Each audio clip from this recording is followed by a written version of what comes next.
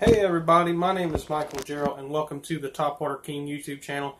And today we are talking about big baits versus little baits in the pre-spawn time of the year. So pre-spawn time of the year for a lot of people can either be a golden time where they catch their biggest bass ever, or it can be a very difficult time where they don't catch any bass at all. And today in this video we're going to be talking about the reasons why that is and how you can fix that whole problem, because I know I've had those problems, and doing what I'm going to be talking about here today has helped those problems go away and helped me catch a lot of fish. So first thing we're going to be talking about, we have 4 different soft plastic baits and we have 4 different hard baits, just to kind of keep it even.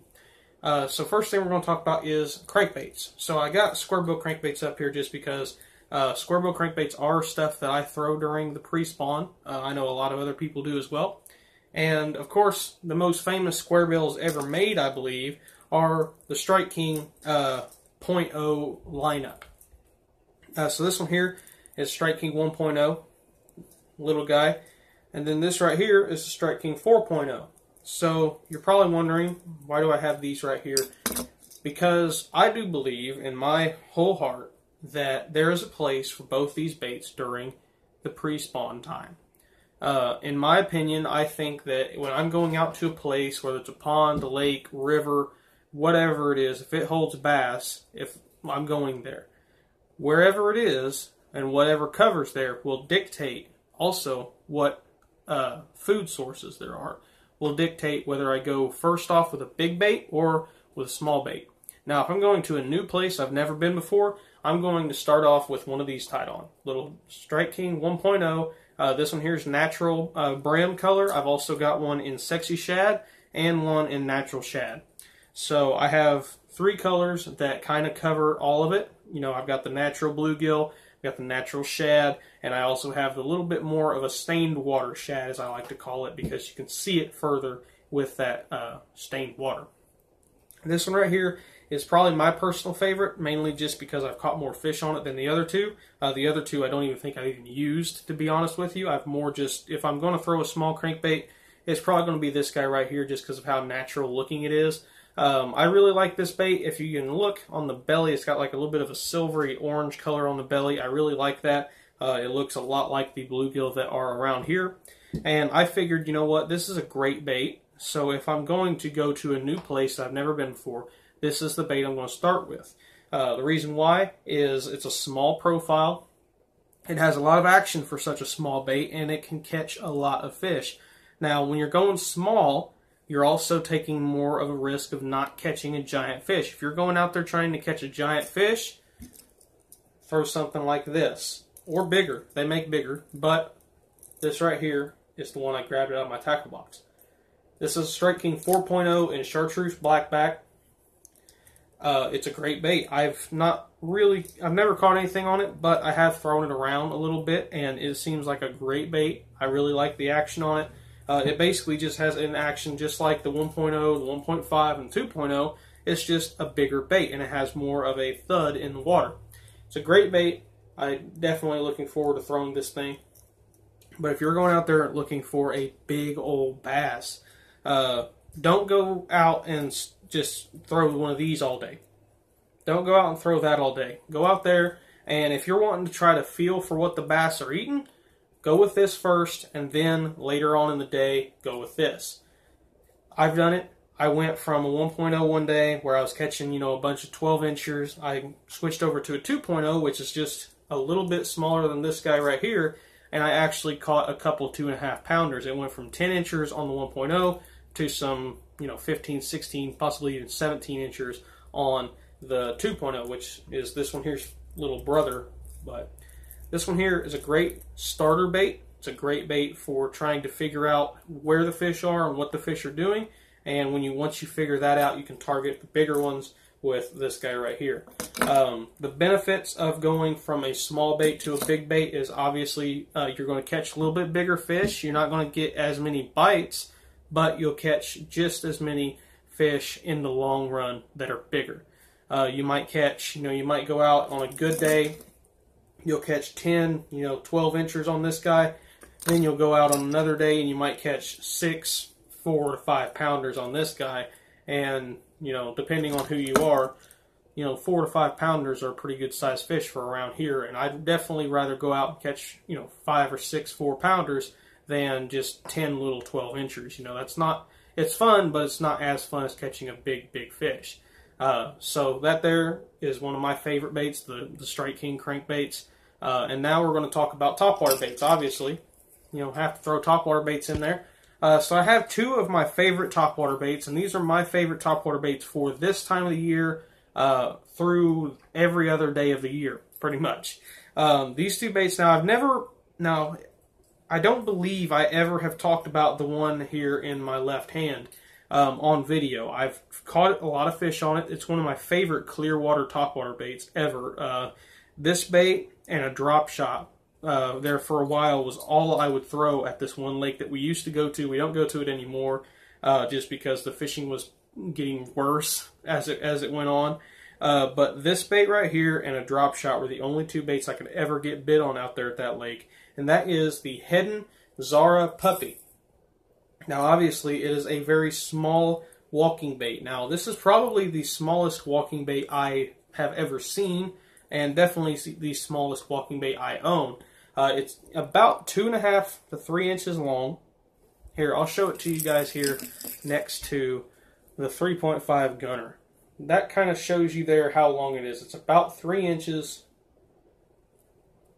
in length. It's not a giant bait. This is stuff that you will want to throw on a spinning rod. Any of you guys that don't have bait casters and only have spinning rods, this is the bait for you. Now, I did check on eBay and Tackle Warehouse. I don't believe they're on Tackle Warehouse. I couldn't find them. They might be on there, and I just didn't look for the right thing.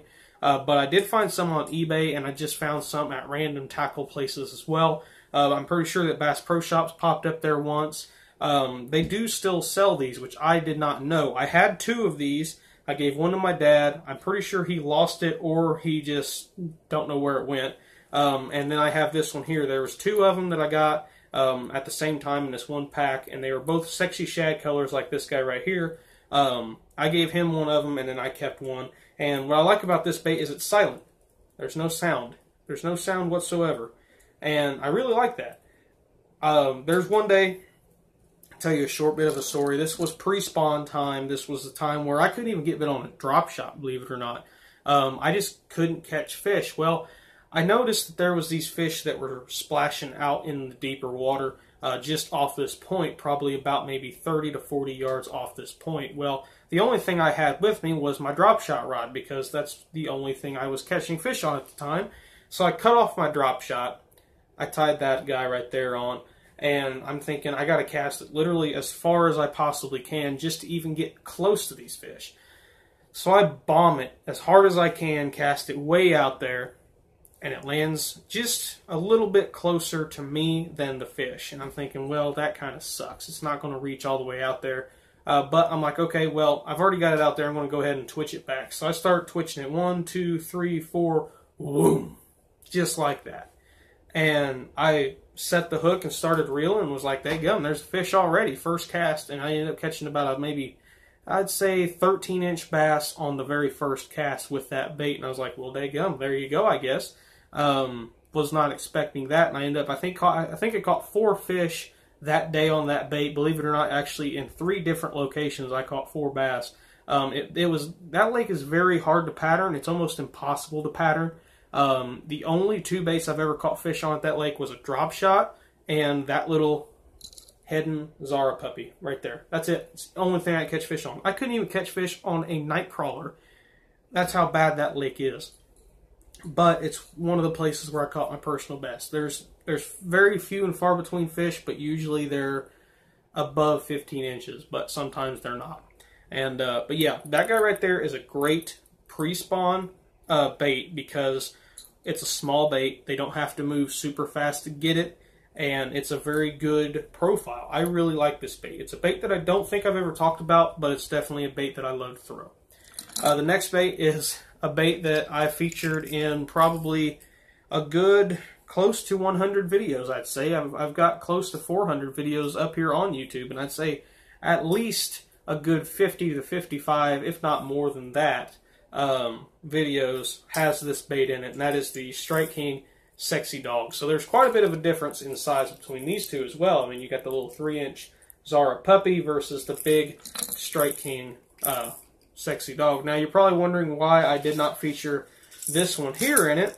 And the reason why I didn't feature that one there in it is I haven't caught any fish on that one, but I have caught fish on this one. You guys can look at the paint job and see that I've caught fish on this one. I've caught fish on that walking bait there too. This bait right here, if I am going for 2+ pound fish, I'm going to throw that all day.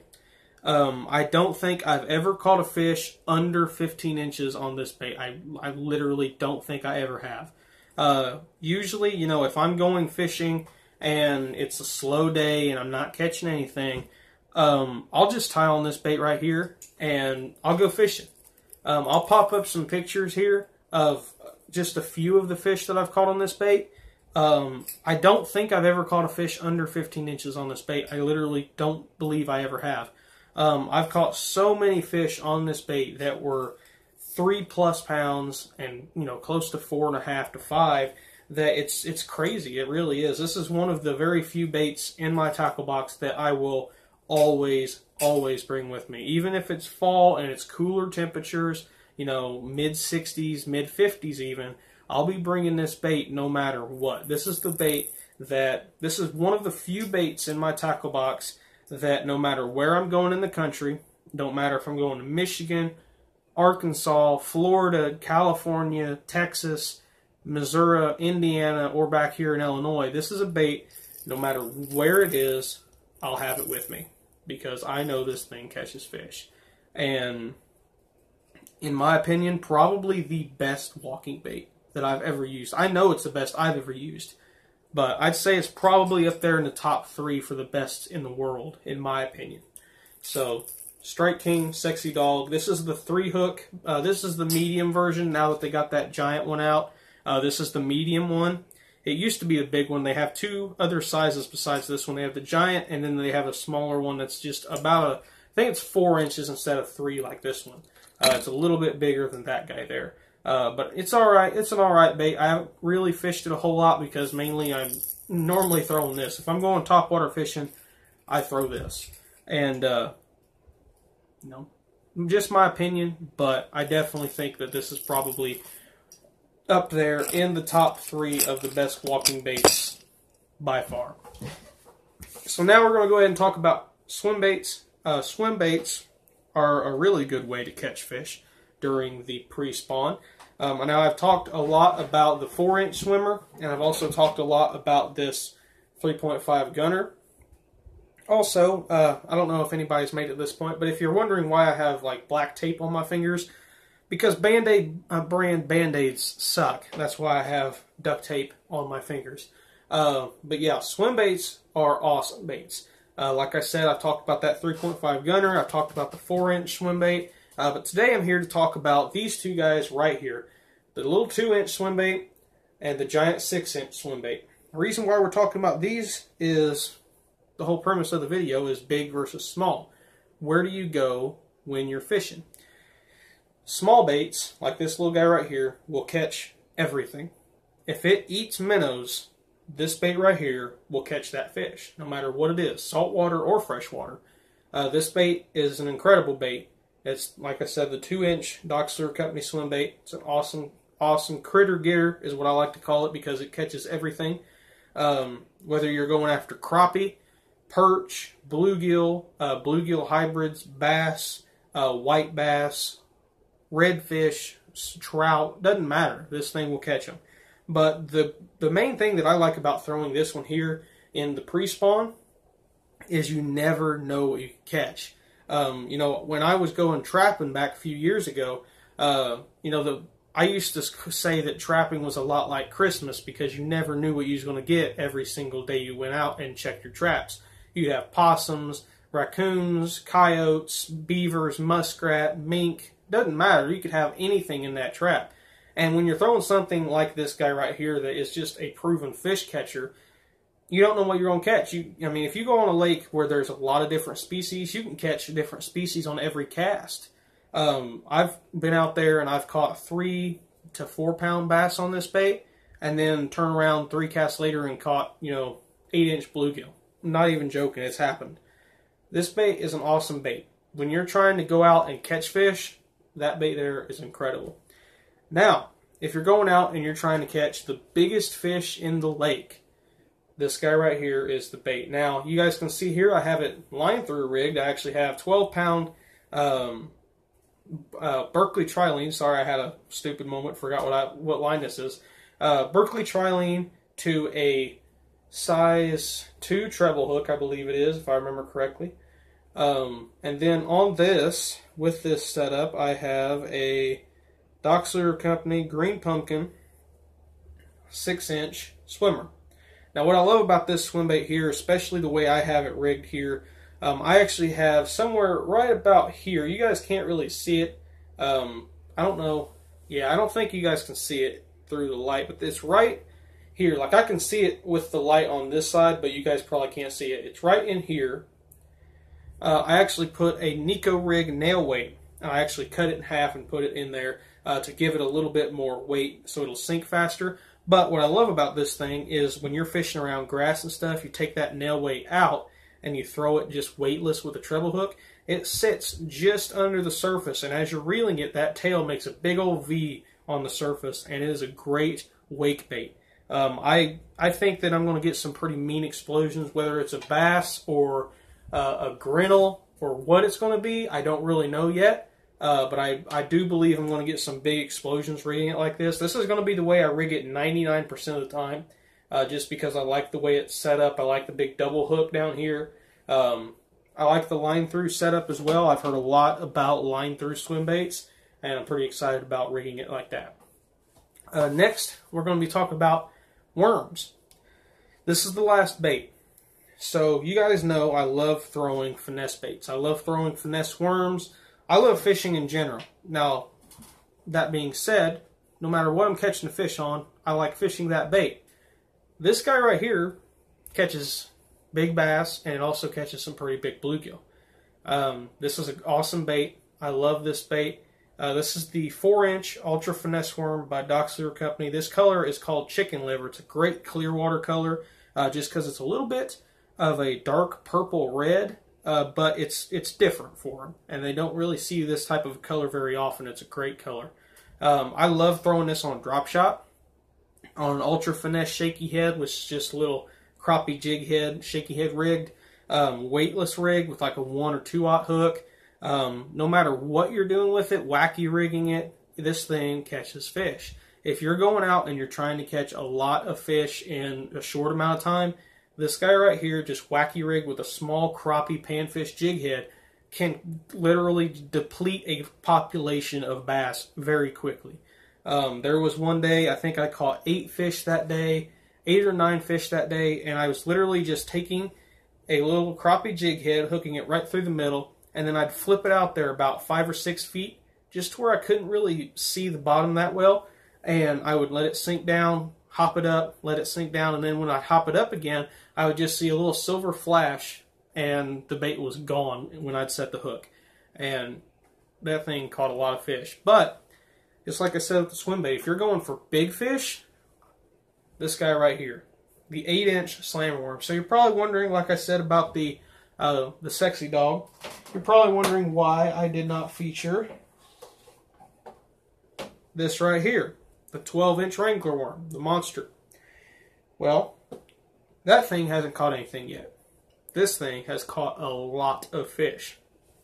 Now, I'll post a couple pictures up here, but this thing has caught a crap ton of fish in the short time that it's been around, and it's an awesome bait. I love the action on this bait. It catches a ton of fish, and if you're going for a bigger fish, if you're in a tournament or something and you have a bunch of smaller fish, 2 to 3 pound range, and you want a kicker 4.5 to 5 pound fish, even up into 6 and 7s, tie this guy right here on with a big shaky head or a Texas rig. My favorite way to Texas rig this bait, 1/2 ounce pegged bullet weight with a 4/0 EWG hook and just dragging it really slow.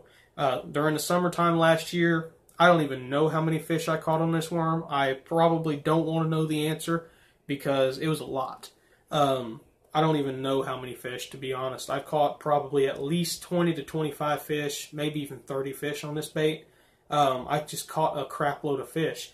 This bait has caught it's caught one one-eyed fish, and then one deformed fish. The fish was like messed up. You could tell it was blind in one eye. And then it has also caught a one-eyed fish, just no eye on one side. So, you know, even a half-blind bass can find this thing. And it's a great bait. This color here is called Cricket Brown. It's a dark brown color. It's an awesome natural color for clear water. One of my favorite colors. So, if you want to purchase any of the baits that I showed in this video, email is down in the description. Comment. You can also comment your order, and we'll go through the email again. But yeah, thank you guys for watching once again. Huge announcement coming up pretty soon. Yeah, thanks for watching. Bye.